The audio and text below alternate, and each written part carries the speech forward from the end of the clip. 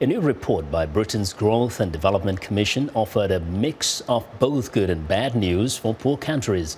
Some of the countries in the report have achieved middle-income status, and places once plagued by conflict and instability have shown signs of improvement. But the report also notes that the number of people living in what it calls fragile states is growing. Viewers, Mariama Diallo has our report.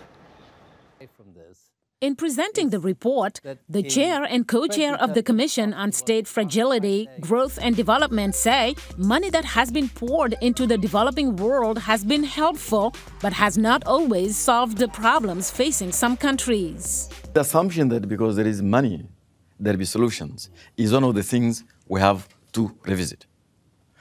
Money is needed, but in places like South Sudan, actually money could be a problem.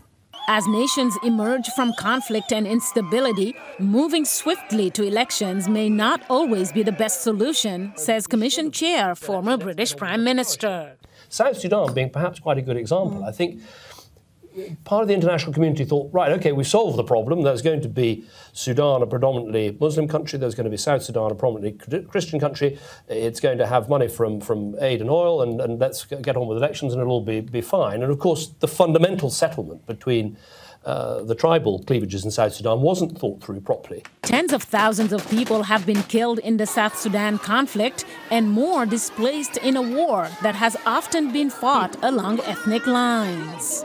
But fragility is not always related to conflict, says Donald Kaberuka, former head of the African Development Bank. Fragility is the inability of the state to perform its core functions, from security, delivering services, from education to health.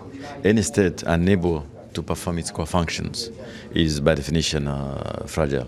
It could be because of conflicts, it could be the environment, it could be simply dysfunctionality like in Haiti.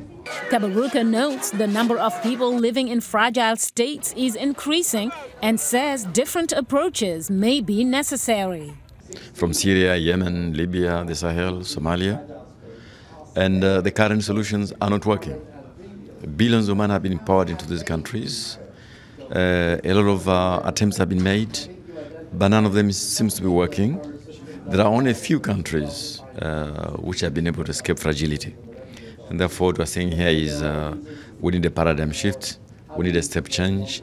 It's not always about money, it's not always about conflict, it's multidimensional.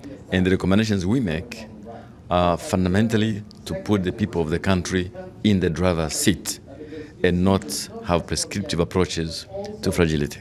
Some recommendations focus on local, not international priorities and reconciliation first before elections. Despite huge successes for international development assistance, the Commission says progress remains slow in the most fragile states, where by 2030, half of the world's poor will be living.